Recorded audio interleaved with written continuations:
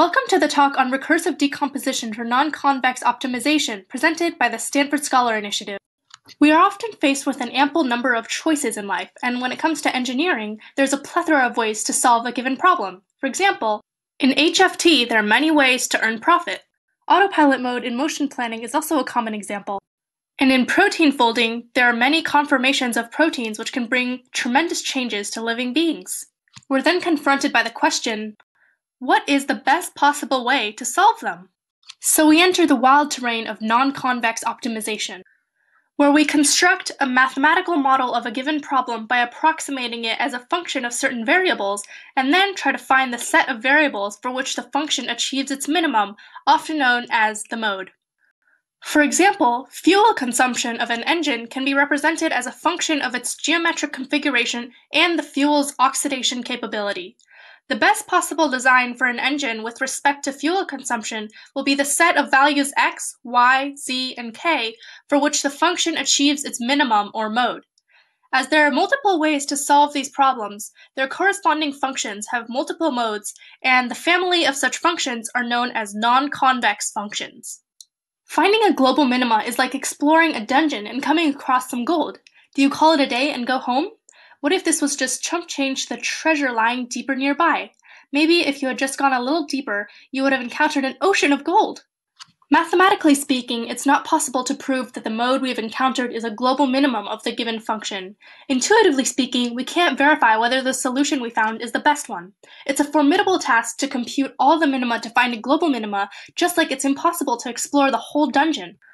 So what we do is range over only a certain territory of the function to find the solutions which are good enough for our purpose using standard algorithms like gradient descent, etc. But this too is limited by the computational resources at hand and takes exponential time.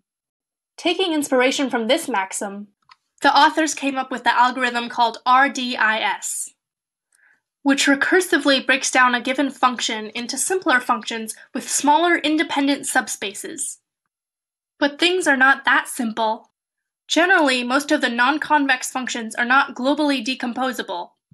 The authors found that although we cannot decompose the non-convex functions globally, we can do so locally. That is, we can break down the function into simpler functions by fixing some of its variables as constant. After breaking down the function into the simpler functions with smaller independent subspaces, RDIS then uses a subspace optimizer to find the effective modes of individual functions. And then it sums them up to arrive at the effective mode of the parent functions. The authors put RDIS to the test in 3 non-convex problems. The first being structure from motion, where we reconstruct the geometry of a 3D scene from a set of 2D images of that scene. The next problem is sidechain placement for protein folding, a common problem in computational biology. And the last problem is multimodal functions, or functions with multiple modes. Multimodal test functions are used to test the ability of algorithms to escape the local minima, which is how well it evaluates a local minima and moves on to the next one rather than getting trapped there.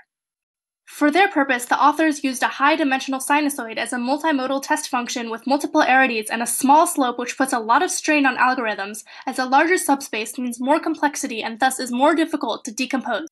RDIS was benchmarked against standard algorithms in the field of non-convex optimizations, which acts on non-convex functions. This directly contrasts RDIS, which breaks them down into simpler parts with independent smaller subspaces. They found that RDIS outperformed the industry standard algorithms, Levenberg-Marquardt and BCD-LM, as the breaking down of a subspace into smaller parts allowed the subspace optimizer to move faster. In protein folding, RDIS captures the flag again by exploiting the existing local structures to decompose the function locally through the use of an intelligent variable selection technique.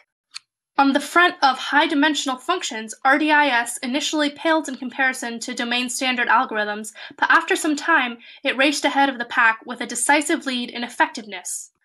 This research paper makes an important step in the field of non-convex optimization by opening doors to further exploration in powerful problem decomposition techniques to solve them effectively and efficiently.